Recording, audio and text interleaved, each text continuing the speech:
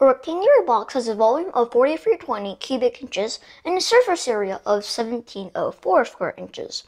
The sum of the length of its 12 edges is 208 inches. What would be the volume of the box in cubic inches if its length, width, and height were each increased by 1 inch? Now the problem is it's about a box, so just draw a box. That's simple enough.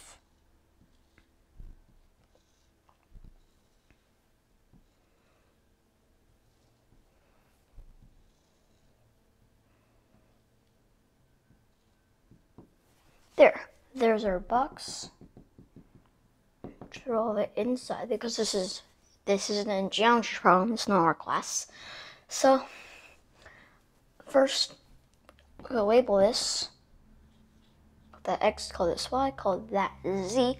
Because then after we have variables, now I can make equations with all this information we have. So volume of 4320, that just means X, Y, Z.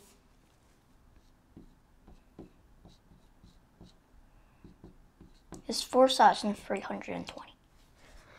Okay, now the surface area, now we have two XYs in the front and in the back.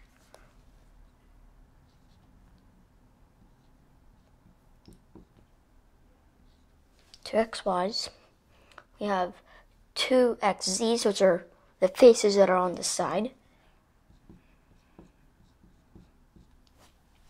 And the faces on the top and the bottom, YZ.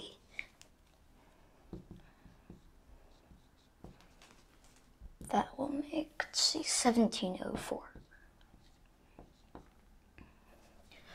Okay, now the edges. Now if you look carefully, you see that there's 4 X's, 1, 2, 3, 4. There's 4 Y's, 1, 2, 3, 4, and 4 Z's, 1, 2, 3, 4. Just kind of go around in a circle. For the X's, kind of go around in a circle like that. For the Y's, kind of go around in a circle. And for the Z's, kind of go around in that kind of circle. Just kind of walk along the box. So that there's 4 times X, 4 XYZs. Which makes 208 inches. Okay, now let's see this 2 and 4. Just get rid of those by dividing this out. Well, XYZ, can't do much of that, so I'll just leave that up there.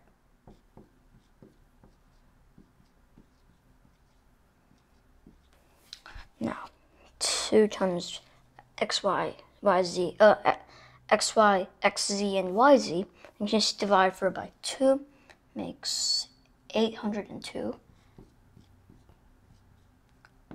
XZ.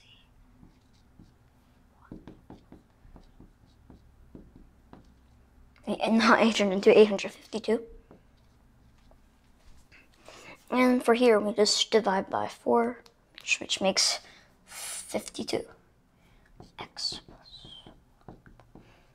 it's not 5 plus Z, it's 52. Okay. Now we've done these equations, we can actually get back to the problem. We want the volume of the box, the new box, that is, if we increase the length by 1, the width by 1, and the height by 1. Wait, this is the length by 1, width by 1, and height by 1. Okay, now draw these to separate our work.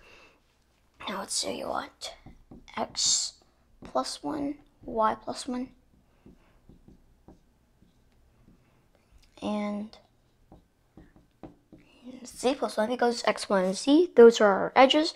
Just increase those by 1, plus 1, plus 1, plus 1.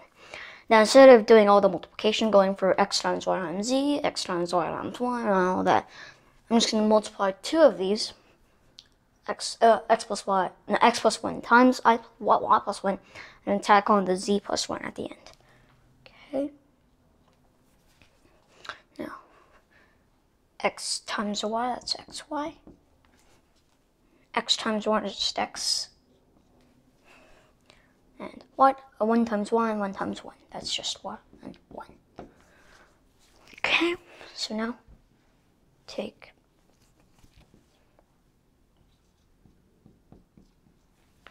that multiplied by a z plus 1. Okay.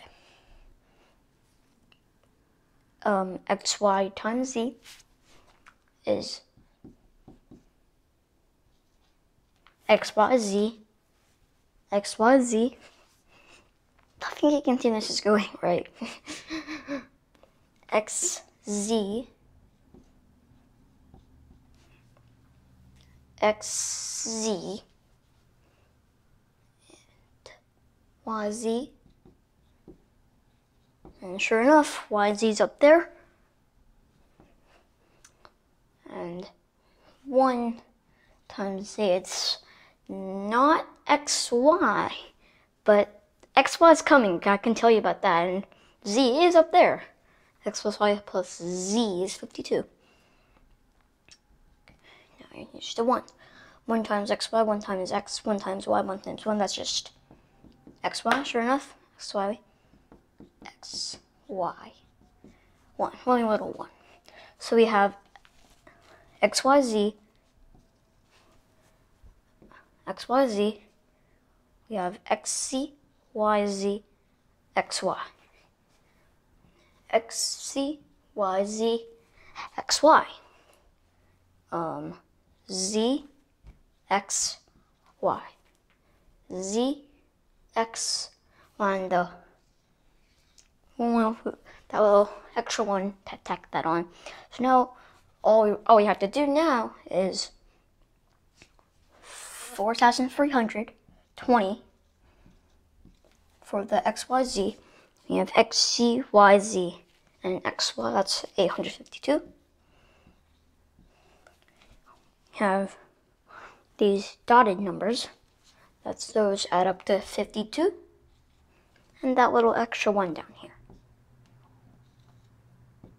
You just have to do this stacking addition. Just do that myself. And we have 5,225 as our answer.